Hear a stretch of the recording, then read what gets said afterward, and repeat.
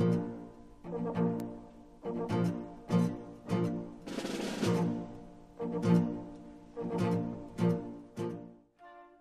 Civil War was fought between 1861 and 1865 between the Northern Union and the Southern Confederates over the idea of abolishing slavery.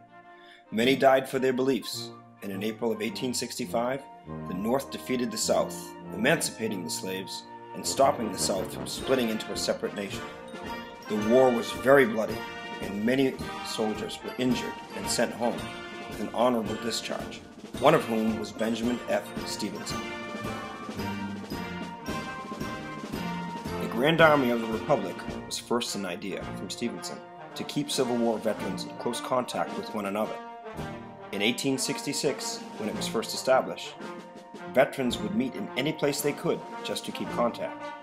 But the first actual building just for them wasn't built until 1898 in Detroit, Michigan, far from the GAR's home of Decatur, Illinois. Stevenson never expected for there to be such an enormous amount of members spread out across the United States.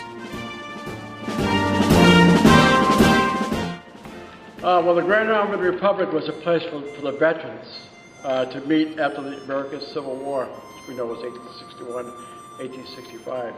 And when they came home, they organized the first concept, the first idea of Veterans Day.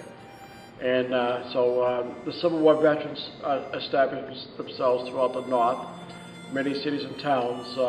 This one here in Lynn, Massachusetts was called Post Number 5 in memory of General Frederick W. Lander of the GAR, the Grand Army Republic.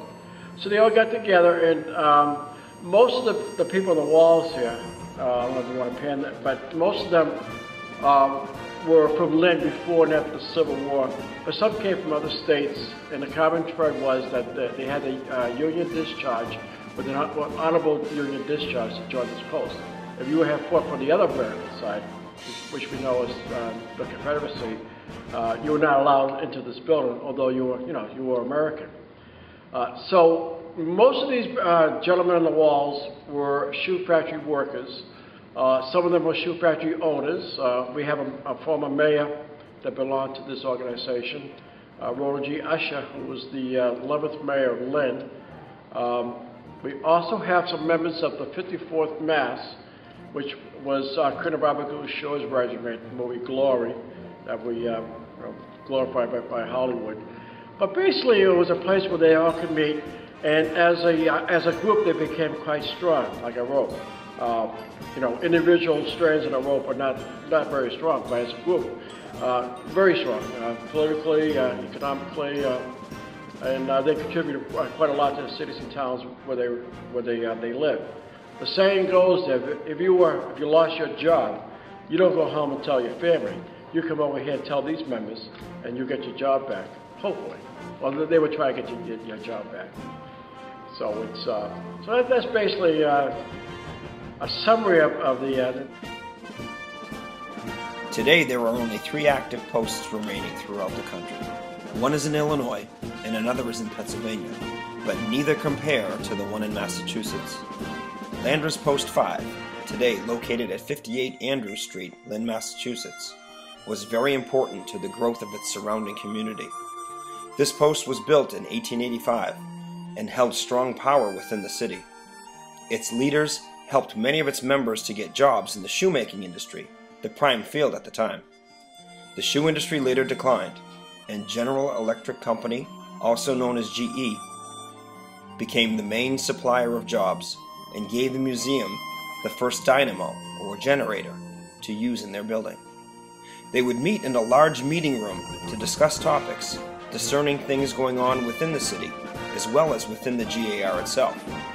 They would discuss how to solve certain problems in Lynn, or vote on which member would be elected to move up in stature, using the Masonic system of blackballing. The GAR's power helped it to put officials, usually members of the organization itself, or related to its cause, into office for the city. This allowed them to have even more influence. The GAR building in Lynn is still used as a meeting place, but now the sons and daughters of the Union veterans meet here. It is also a museum filled with artifacts from the Civil War. Robert Matthias is the curator at the museum and is in charge with the upkeep and tours. Thanks to him, people can learn about the struggles that took place, so that it could be truly recognized that all men are created equal. The treasures that have been acquired from this world-changing war are displayed here to honor those who fought in it, and to teach those who follow. Every item is a window, each shedding its light into the past, which helped shape the country into what it is today. These items are among a variety of objects ranging from clothing to weapons to journals and books, each captured in time and preserved as well as possible to ensure that it was as accurate and precise as possible. These all help people to grasp what was used during these times and what was going on during, as well as what this organization did after the war. The leadership and valor of the members of the GAR helped push the community to new heights and prosperity.